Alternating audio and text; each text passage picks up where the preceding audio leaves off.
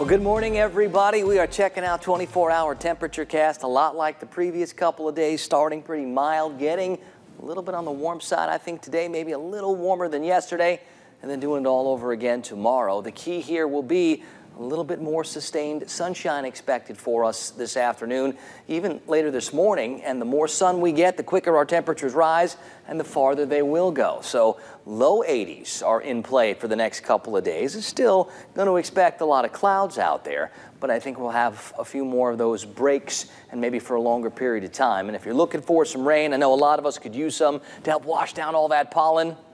Today is probably not the day for it.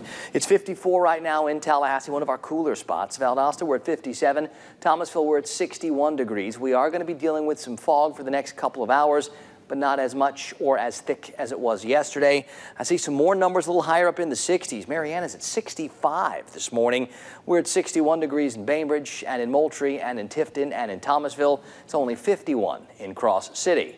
Now, the overall weather pattern hasn't changed a bit, and it's not going to over the next couple of days. Any boundaries to our north and west are stuck there and moving off further to the north and east. Higher pressure at the surface is going to be our big weather player and sticks around for another couple of days. So very little changes today and tomorrow and into the weekend.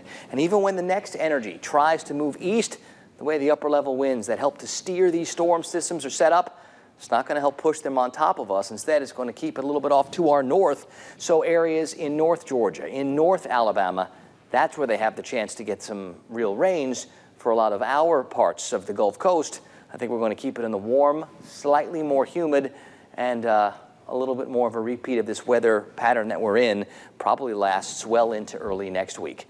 On the Gulf today, winds are pretty light and pretty variable. We got to deal with that morning fog, but otherwise, a pretty good setup for the boaters out there today. High tides finishing up in just a few minutes. Low tides will get started before 11.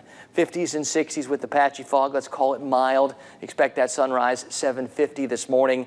I think 80 is in play for many areas today, maybe 81 or 82 for daytime highs. We'll go upper 50s tonight, more patchy fog tomorrow morning. We'll call the skies partly cloudy. And as far as that forecast goes for the next couple of days, not much changing. Lots of low 80s, lots of upper 50s. That is very, very spring-like.